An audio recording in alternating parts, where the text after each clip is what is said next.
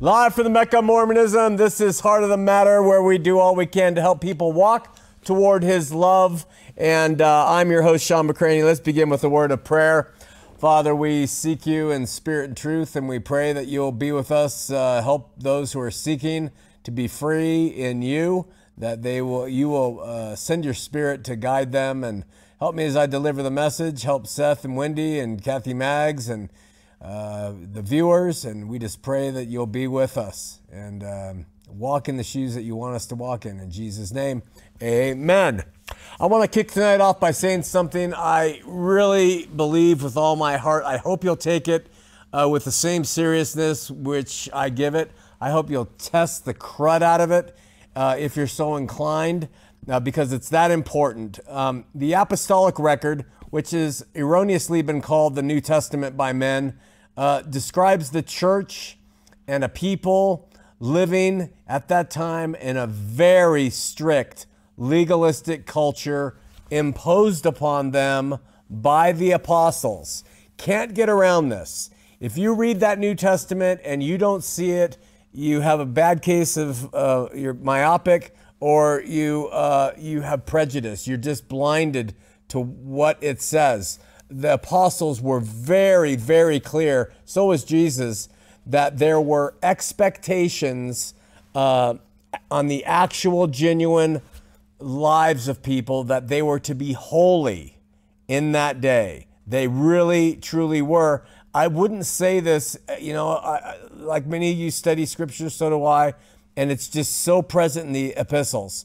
So we're teaching through Ephesians in our campus studies, and in chapter 4 and 5, Paul lays out some expectations, and I'm in that studying for campus, and so I just want to present it to you. Let me give you a quick summary of the things he says at the end of chapter 4 to the beginning of chapter 5. He says, put on a new nature, created after the likeness of God,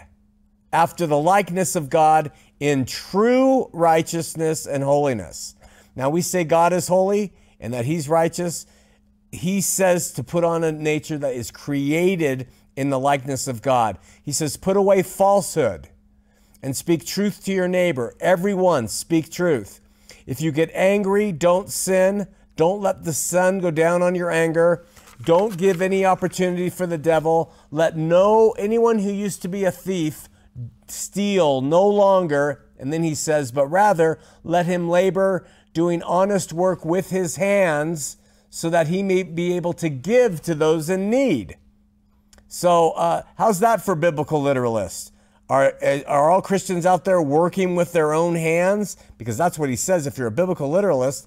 He says, let no evil talk come out of your mouths. No evil talk. Do not grieve the Holy Spirit of God. Let all bitterness, wrath, anger, clamor, slander, and malice go. Be kind to one another, tenderhearted, forgiving one another. Now, most of what I just read to you is pretty reasonable and applicable to Christians today, except maybe the doing the work with your own hands bit. But most of it, we can see how it has application to us. And then in chapter 5, Paul continues. He's throwing this stuff on them. He says, therefore, be imitators of God. That means mimic God as His beloved children. Be mimickers of God. And walk in love as Christ loved us. But fornication and all impurity and covetousness must not be named among you.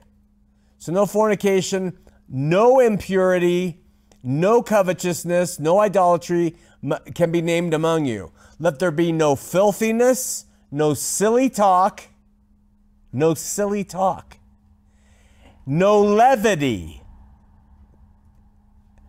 but let there be thanksgiving. And be sure of this, he says, that no fornicator or impure man, or one who is covetousness, that's an idolater, who has will have any inheritance in the kingdom of Christ and of God. He says that. Therefore, do not associate with them who are that way. Walk as children of light. Take no part in unfruitful works of darkness, but instead expose them. It's a shame to even speak of what the idolaters do in private. And then he continues at verse 15 and he throws down another list. Look carefully how you walk, not as unwise men, but as wise, making the most of the time. Therefore, don't be foolish, but understand the will of the Lord. Do not get drunk with wine. He didn't say vodka, but he said wine. If you're a biblical literalist, no drunkenness with wine. But he says don't get drunk, is really what he's saying. For that is debauchery, he says. Now, Orthodox Greeks, you guys say you guys have the original right there. Paul says don't get drunk with wine. You guys are drunk every weekend. Well, a lot of you.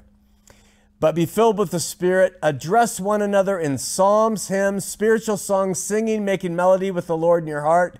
Always in everything giving thanks in the name of our Lord Jesus Christ and God the Father. So that's just one half of two different chapters. So one full chapter. Throwing down, and that's just a very small part of what is put upon Christians in that day. So those words plus 1,000 others in the letters of the apostles in the church, and that they paint a very clear picture to the believers then who were in that time. Conform completely to the Spirit, or you will not be part, you will not have an inheritance in the kingdom of God. Now listen, even Jesus speaking to the 7 churches in Asia Minor through John the Beloved in the book of Revelation. Jesus comes forward in chapter 2 and 3, and there's 7 actual churches with real believers in those churches that John writes this revelation to. It's written to them, and he's supposed to take this revelation and give it to them. And they're going to read it in that day, right? And listen to what Jesus says to these different churches. At the church at Ephesus, whom he compliments greatly for their labors, he also says, remember therefore from whence you are fallen, and repent, and do the first works, or else I will come unto you quickly and will remove the candlestick that out of his place, except you repent. That's a straight up challenge by Jesus after he compliments them. Change and repent, or I'm going to remove the candlestick from out of its place. I'm not going to go into explain what that means.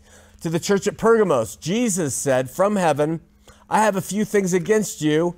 You have some who hold the teachings of Balaam, who taught Balak to put a stumbling block before the sons of Israel, that they might eat food sacrificed to idols and practice immorality. You have some who hold the teachings of the Nicolaitans. Repent then. If not, I will come to you and war against them with the sword of my mouth. So it's a direct threat from Jesus. Change this about yourself, or I'm going to come and make war with you with the sword of my mouth.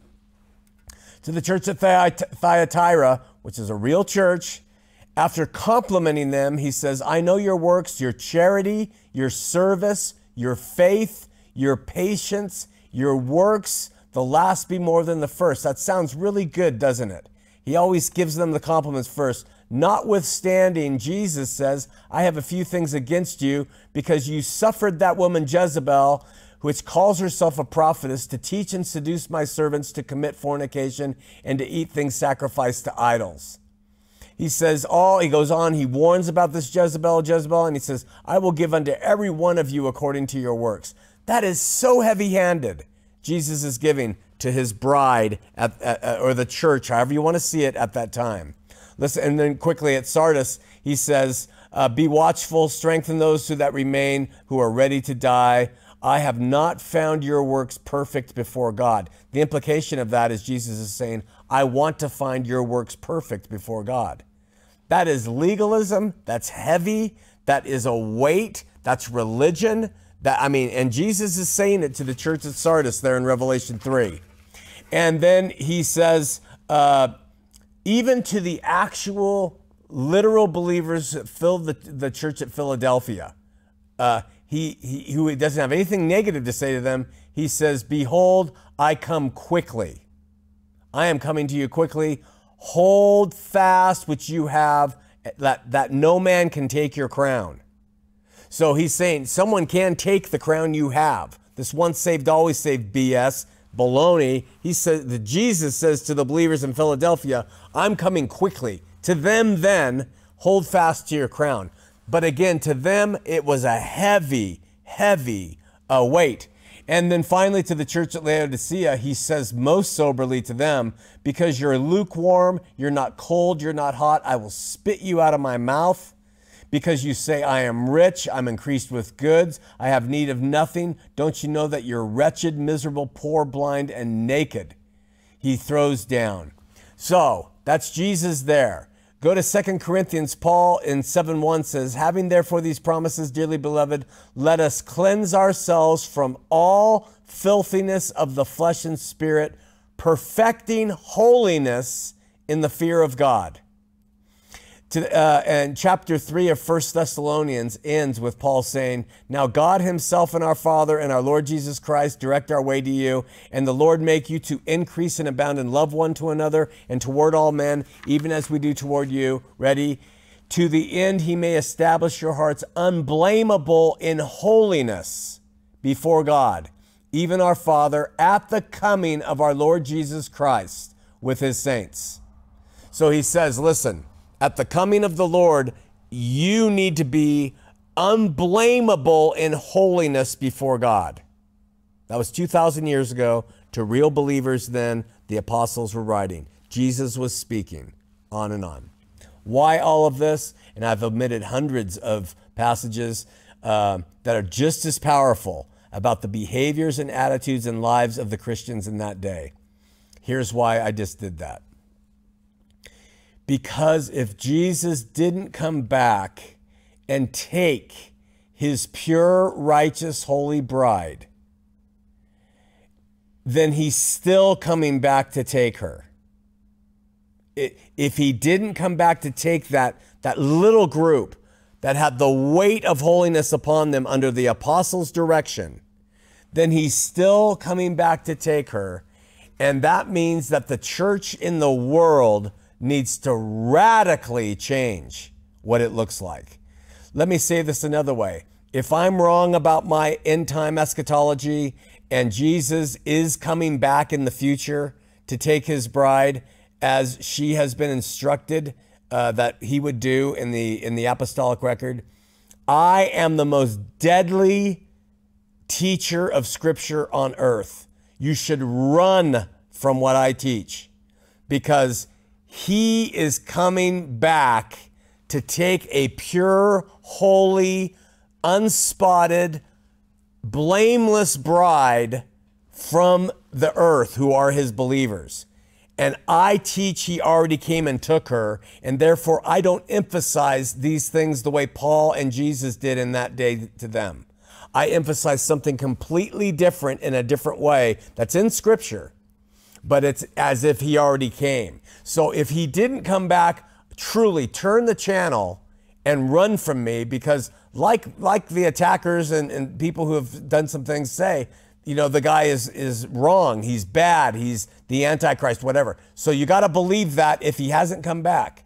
You got to figure that out. Frankly, run from any teacher who teaches grace alone, who teaches hyper grace.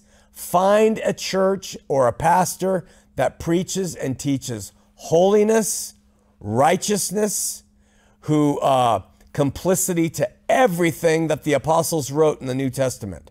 True complicity to that. And when I think of people like that, I think of super Orthodox, I think of Amish people, I think of people of that ilk. We're talking, they walk in holiness, they speak in low tones, they have complete control over their body and humor. There's no laughter. There's no levity. They follow the apostolic record. And let me put it to you another way. If I was not convinced that Jesus had come back and taken his pure bride, I would be a very different pastor right now. I would have a church that would demand righteous living of the people who attended. I would have disciplinary action taken against people who were found to be liars, who laughed too much, who drank and got drunk. I would be that kind of pastor over that flock, because that is the way the apostles describe the church to be in that day, and what many people believe to be in our day too, because Jesus hasn't come back and taken his bride. My point is you can't play half-ass. This is part of my danger. That was levity, wasn't it? With the faith. You can't take some of the word and say, well, that's important, that's important, that's important. And take some of it and say, that's not important, that's not important. You can't do it. It's got to be we are either in an age that has been completed, he's taken his bride, and we live in a completely different way, or we live in the age that is described in the New Testament, and we should still be doing what the apostles said we should be doing. Put it another way, if I'm wrong, then Jason Wallace, and my hat's off to him, and his approach, from what I can tell, is right. He's a holy man. He speaks in soft tones. He doesn't say half-assed on his show. Where Jason is really off, in my estimation, is his chronology and his application. But he's not off on what the New Testament demands. I mean, he is calling it for what he sees. He's an Orthodox Presbyterian, and he sees what it says. So he's not off in that, you guys. He's just off in terms of, is it still applicable or not? If Jason's right, or people like Jason's right, are right, I am really, really off. And I say that to you because you got to find out if you see it that way. Because you don't want to play this lukewarm thing that Jesus was complaining about. You want to be hot or cold. You want to be for it, or you want to be out of it. And I'm saying we're in a different age. I'm saying Jesus came back. In fact, I just want to explain something in a new way to you by going to the board. And so let me try to get over there and do this while I drag the microphone across the floor. I would have been excommunicated for that in the early church. Just kidding. I just want to show you just kind of a little... It's just a little simple way to understand the periods and times. There was one man, Adam, that God related to, right? Adam failed. Adam was an individual, okay? There was one nation, the Jews, the house of Israel. The house of Israel failed. That's two fails in a row, right? And they were corporate. It was a body of people that God was working with. There was one Savior, and he tips the scales. He succeeded. He was an individual, so we see individual. We see an alternating thing going on here with God working through people. We have one Adam, he failed. We have one nation, failed. We have one Savior, he succeeded. And then we have individual, corporate, individual. We have another one bride. That bride in the New Testament day succeeded. This was the second succession. So we have two fails and we have two successes. Two fails, one man, one nation, one Savior, one bride. This was the Jesus from his own people. So we have one man, we have the second Adam here in Jesus. That's what Paul calls him. So this one Adam, from him becomes the nation of Israel. Both of those are fails. From one Savior comes his bride. Both of those are successes. And from the one Savior and the one bride, we have, again, jumping here, corporate. This is a body of people, right? And after that was done and set up by God, we have the fail, fail, succeed, succeed, one person, one nation, one Savior, one bride, individual, corporate, individual, corporate. We go back to individual. One believer. You, me, whoever, going all the way back to the beginning now. All done because of Christ. One believer now. That's you. That's me, whoever we are. And it's success all the way. And it's individually based. The faith is subjective. We are not under the rule of this, just like we're not under the rule of that. God has had success in and through this approach to the world to redeem it and bring all people to him. So I don't believe that we're waiting for him to come. I don't I don't believe that all this is going to happen in the future. I believe it happened to them. That bride was special. And those apostles who were on earth with them was telling them how to live and how to be. And we have to take that seriously. So I just wanted to cover that with you because it's important stuff when it comes to how to do church. And I really mean that if I'm wrong on this, then what I'm teaching is something antithetical to what all the rest of the churches are teaching, which is he's coming back, you got to be ready, and if that's right, then that whole act needs to be cleaned up. If God comes to me tonight, he's not going to do that, but if he came to me tonight and said, Shawn, you're wrong, I'm coming back. The word is true. The apostles were right in what they wrote. Read the New Testament and follow it. I would show up Sunday and you would see such a different man and such a different approach to the faith. And like I said, I would be doing something that I don't think is being done now, except by maybe some certain Amish or something like that. So I hope that makes sense. Last night, we illustrated information on the Holy Spirit and the LDS Church on the whiteboard, and we have some great comments from that. I want to open up the phone lines, 801-590-8413, 801-590-8413.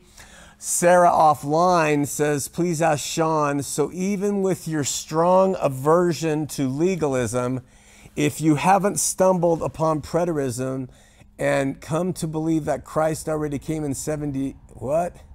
If you hadn't stumbled upon preterism and come to believe that Christ already came in 70 AD, you would have, what?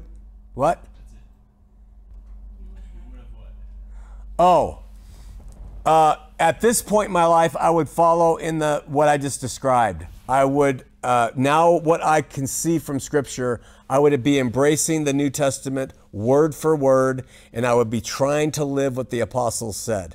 Exactly. And I would not endorse laughter. I would not endorse jesting. I would not allow people to drink in our group. I would be preparing our small group for the second coming of Christ as the apostles were preparing the small house churches for his second coming then. And it would be a very legalistic, prayer-based, holy living, righteous living approach to the faith, because you can't get away from those instructions, even though all the conversations about grace and everything else are there too. So from R. De Silva, wow, thanks for that explanation. Last night we did a board explanation to show how the Holy Spirit dwells inside of us, and some great comments from that. MH says, this is really a clear teaching. What brings a believer to turn from some wrong direction they may have headed in if the Holy Spirit leaves the minute that believer commits an infraction to the code? I think it's the Holy Spirit within believers that reminds them about God or the Word, and that pulls them to a stop before making a choice, or to change course, or to choose another way over another. He's there until you blaspheme him or kick him out, basically. Sure, it grieves the Holy Spirit if you're oblivious to him, but I don't think God quits on people.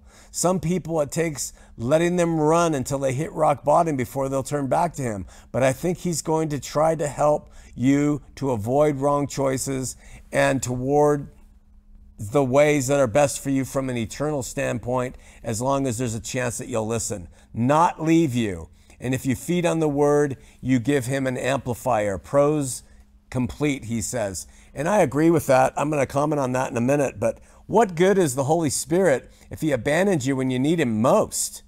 I mean, really, what good is Jesus and his sacrifice and the Holy Spirit and God's love for us if every time we start to get into trouble, they walk?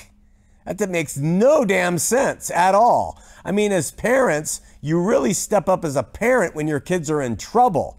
Anybody can go to the awards ceremonies and anybody can go watch their kids graduate. It's when the kids are truant and getting thrown in jail that you step up as a parent. And if we do that as parents, what the heck is God doing with the Holy Spirit leaving us the moment you become unworthy?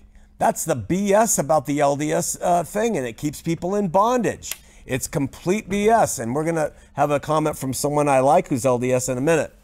3 Itty Bitty Piggy Story says, when you're on the hamster wheel of death, you're not with Jesus. Walk toward my love. Love that.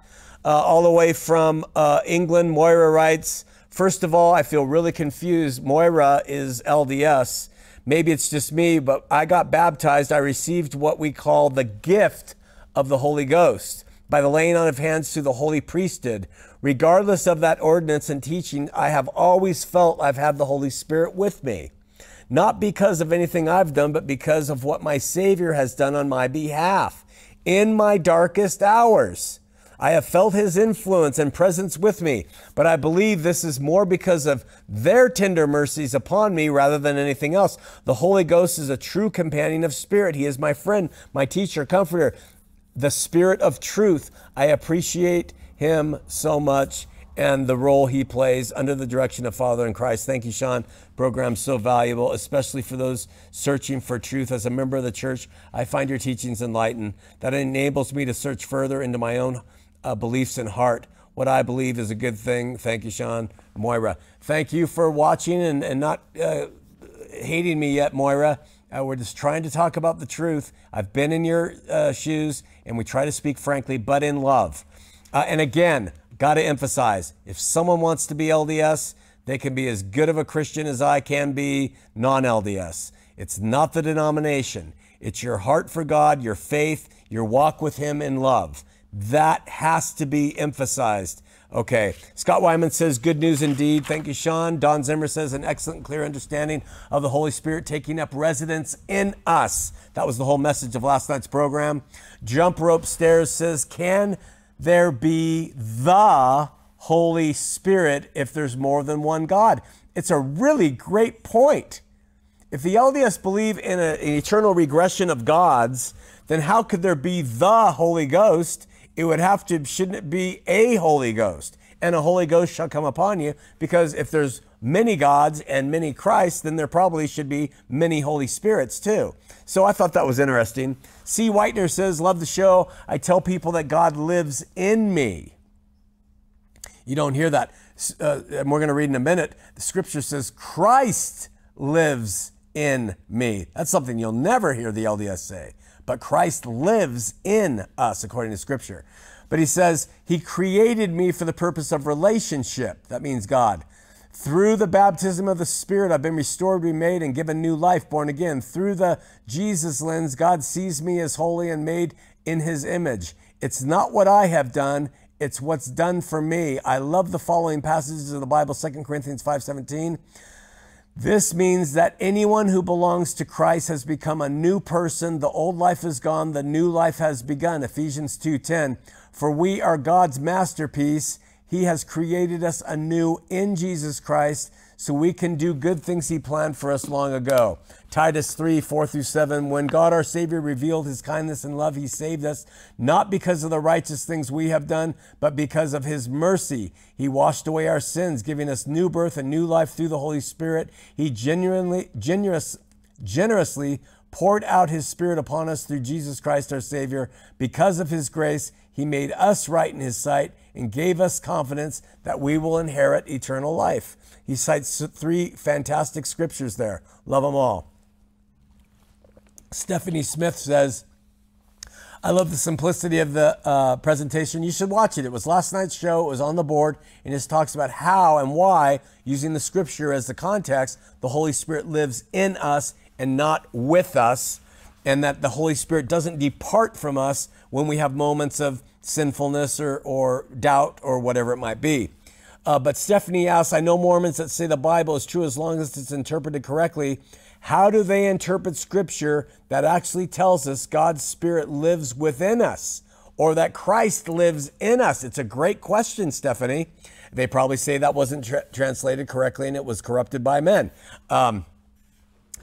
Tully Galba says, awesome, Shawn, you're a blessing. Right on, brother. This is why no longer I am Mormon. Mary Christensen says, excellent. And finally, there's 2 more.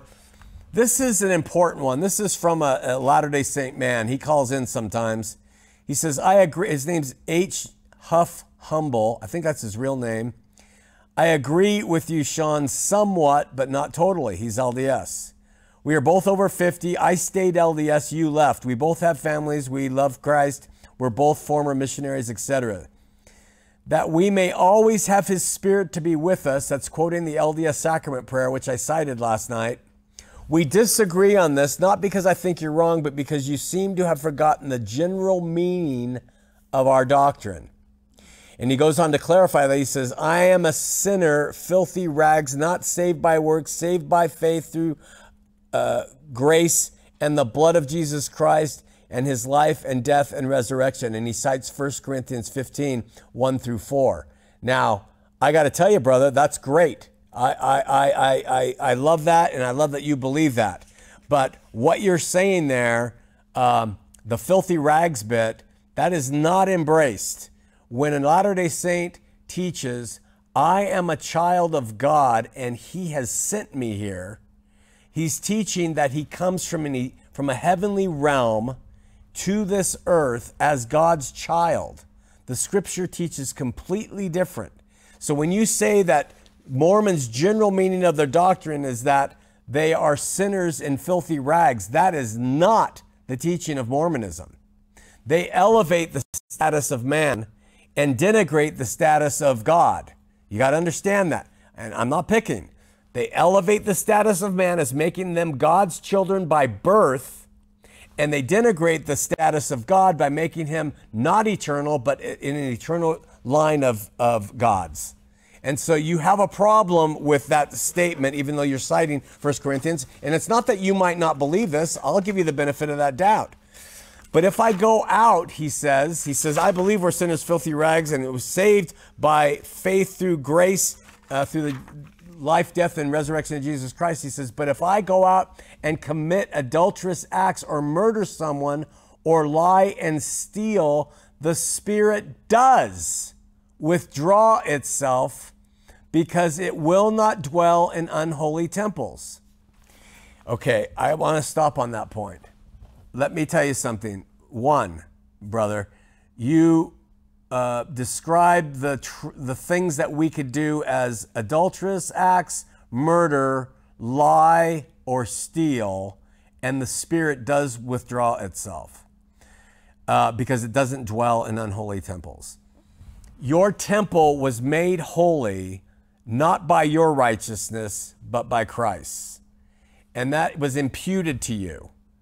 Your temple by itself through you is always unholy. You are constantly lying and lusting after all sorts of things, wine, women, and song. That's what our flesh does. Our flesh is always unholy, so therefore what you're saying is, really, the Holy Spirit is never with us because we're always unholy, unless you believe, Brother Humble, that you can get yourself to a place where you think that you're holy and without sin, your flesh. And that's what all the, wearing the right clothes and going to the temple and renewing covenants and all that stuff. You think you've gotten yourself there. But I'm going to tell you something. Your heart's corrupt, brother. It's corrupt. No matter what you think. Like Martin Luther said, it's really easy to believe that you're really good around friends, but put yourself in the place of enemies. Hang around some people who don't like you, or some people who disagree with you, and see what your feelings are toward them. Look at someone who picks on your kid at school or something, or cuts you off in traffic. You'll fall from your high horse of being worthy to have the Holy Spirit real quick, because we're not. And so Jesus is the one, by faith on him, that we have that Holy Spirit with us, not our works. Because our works are filthy rags and they will never make you holy. He goes on and says, I get what you're saying, I respect that, but the Holy Spirit will leave someone if they become reprobate or willingly turn away from God. That's a fact. We willingly turn away from God every day.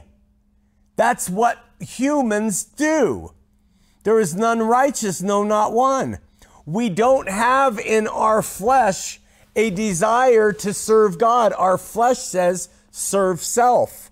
So it's only Christ in us by faith that allows you to have any stance with God, because Christ is the one who gave you your righteousness and imputed it to you. So you're on a very Mormon slippery slope. And I like it. And look at, you want to believe this and live it? Have fun. Do it. You go to God and you tell him all you've done to keep the Holy Spirit with you, you know? And he goes on, he says, I'm not a nice guy. I'm a prodigal son. I'm the rebel of the church. When we say the sacrament, we mean in general the word may, meaning the Spirit may be with us, may be with you. But he says, but you do have to live righteously. And I want to hear how you're living righteously. I want to hear exactly what that looks like. Because in the end, you're not. And then it's just hypocrisy. He adds, the Spirit doesn't just hang out in us because Jesus died. He stays with us because he testifies of Christ and gives us truth. But I can't just be born again and go back to the party. Okay? And there you have a kind of a mixture of truth and error. He does stay in you because Jesus died by your faith in him through God's grace. So that is, I think you're off on that. And when Jesus is in you, your new man doesn't want to go back to the party. Your flesh might, and it might go back to the party, but the true you does not want it. And what happens is you go to the party, you come home, you're laying on your bed, the room's spinning, the woman has left, and you're like, oh man, that's not me. I've really blown it. And that spirit in you, when you're at your lowest moments, causes you to change and turn and change your mind about what you've been doing. But there's none of this righteousness staying with not righteous, went and visited the party, abandoning bit. That is one of the major problems with Mormonism. He then says, a true Christian changes and grows, true, and may slip, true, but we have to try.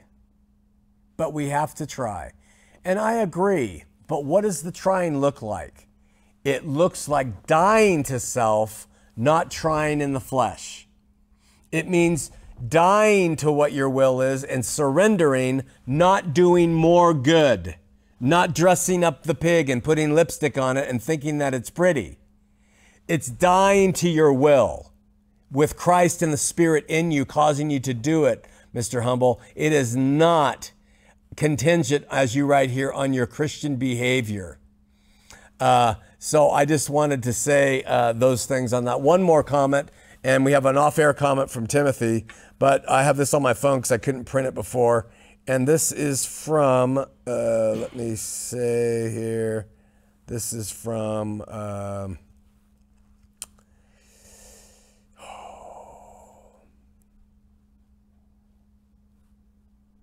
this is why I don't do this on the show.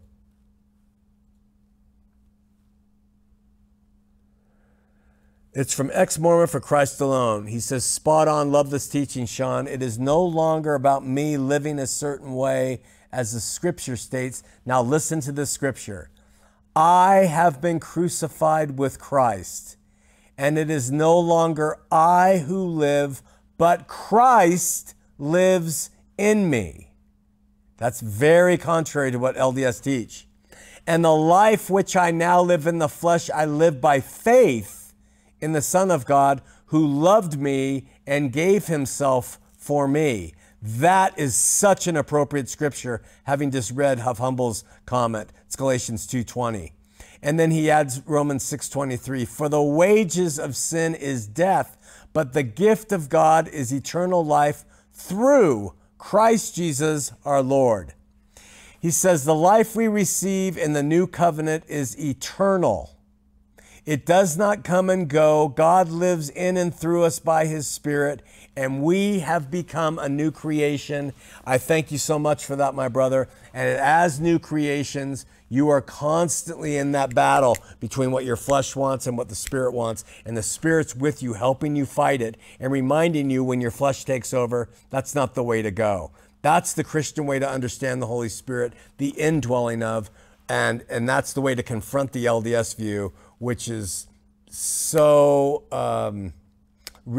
it's so off course, and it's full of bondage, and it's full of fear, and it does not add up when you start to just compare apples to apples. Timothy says, Shawn, I've watched you for a while now, and I love what you do, but I say this: Jesus is the law as it is described in Isaiah 2:3-4, and all law must be understood in this light.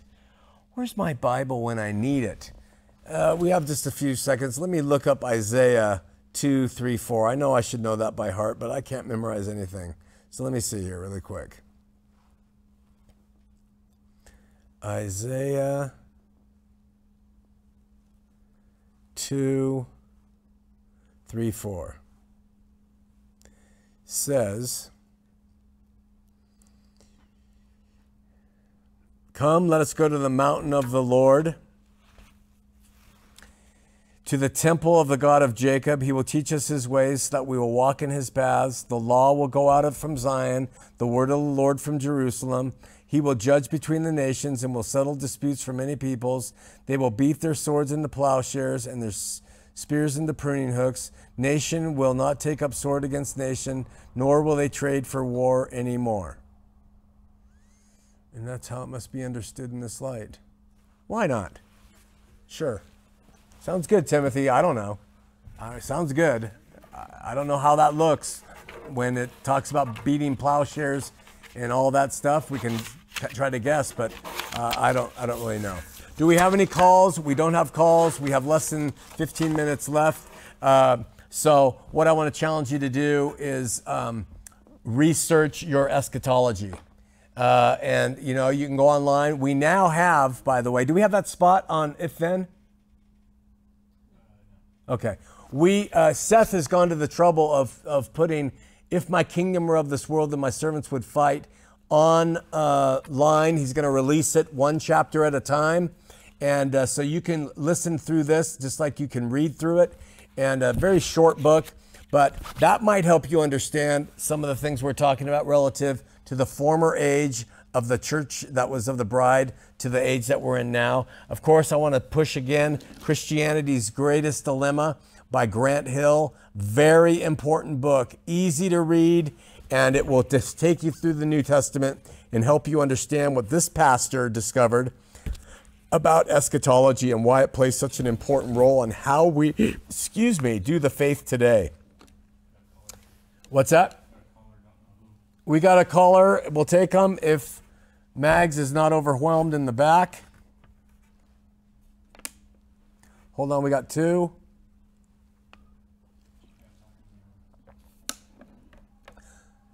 She's clearing the calls. Take a look at this. Don't take a look at this. Talking to Mormons. Check that out.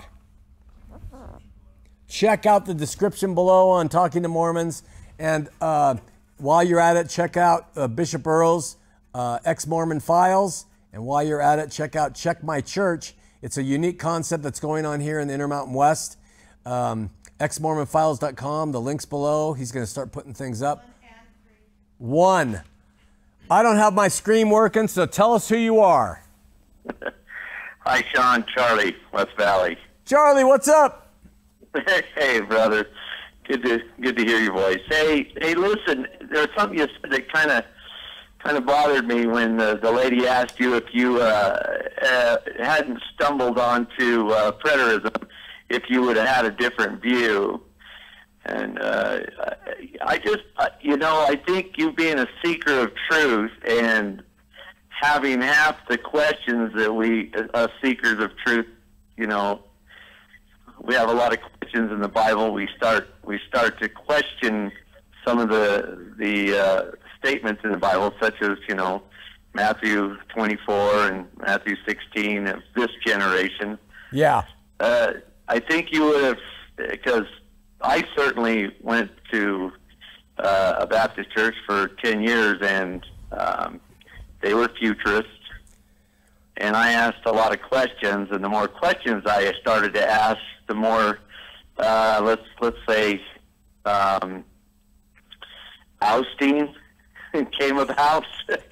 And don't question this and don't question that so much. Just go along with the crowd. Oh, yeah. And that's what. And so I started to do a lot more research. Of course, at the same time, you were doing a lot of learning. And so what were you thinking, Charlie? What I said in response to that question, what bothered you? I want to know that. Let's address it. Well, the fact is that you said that you probably would still be a futurist, that you would still probably be, think that Jesus is coming back, and that we should gather everybody and walk more righteously and stick to the word and be follow every commandment that Jesus gave us. And I would. You start to read that, you realize. I mean, I started to realize that, once I realized these are letters written to that audience at that time. Right. And but Charlie, remember the premise. The premise of the question was, if I had not become a preterist, or if I left it, what would I be today? And okay. And reading the Bible today, if I wasn't a preterist, meaning I didn't think he had come back, then reading the Bible today, I would say we need to be prepared for his return. And so I would be much more legalistic. I'm not proposing that. I'm just saying if I would be much more, because I don't see any reason why the letters in the New Testament would be altered at all if he hasn't come back yet to take his bride. Okay. That's what I meant. You're absolutely right. You're right. If he hadn't come back, or if he hasn't come back to take his bride, we certainly are in a lot of trouble. I agree. Yeah, we are real. I mean, no one's doing it. I mean, except maybe some really radical, legalistic Amish person or something. Yeah, right? The Amish, maybe we should start taking more, see how they're living. But I don't think they can do it either. I mean, I don't either. I don't either. I think you're right. But on the other side of that fence, I kind of feel, the mainstream Christianity, I shake my head. And I have a ninth grade education, and I read the Bible, and I read it subjectively with the Spirit, and I can't help but see, other than the fact that people, they run scared that they're going to lose control of I'm not sure of what, of their congregations or just control of what they've created. They're afraid to lose that control, but it's so obvious. How can they not see that Christ had a bride? And I love what you said the other night. Christ took his bride, and we become the children of that bride. Yeah. And that was spot on. And I just don't understand myself. I shake my head in awe that they just don't want to let go, or if they're just scared to let go. I don't know. That notion. I don't. Same question for the Jews in Jesus' day. Right. What were they clinging to? I don't know. What are they clinging to? Charlie, great talking with you, brother. Good talking to you, my brother. Thanks for calling. You bet. Okay. Bye-bye. Hey, before we go to Timothy, really quickly, John O'Riordan, he wrote, "You're breaking up to bits. Great job. Please explain how you never trust your heart. I don't go to church, only listen to people like you. Will I end up in heaven?" First of all, I think everyone's going to end up in heaven, as hell's been abolished. Christ has had the victory.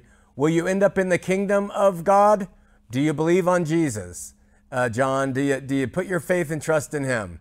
And are you walking in love, trying to walk in love? The best in your faith as you grow, etc. But do you believe and place your faith on Jesus? That will determine if you're going to enter the kingdom of heaven, the kingdom of God on high, the New Jerusalem.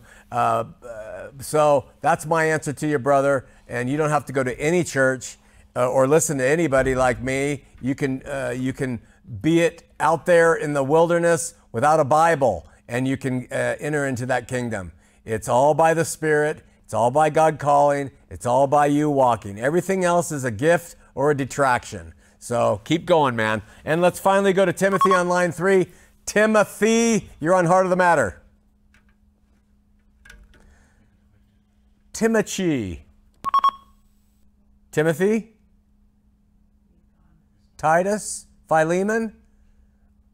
Little scriptural joke for you. We lost Timothy. All right, guys, join us next week as we're going to continue on talking on Monday night about the Holy Spirit and Mormonism. And write your comments below as you think of them. And we will see you here on Heart of the Matter.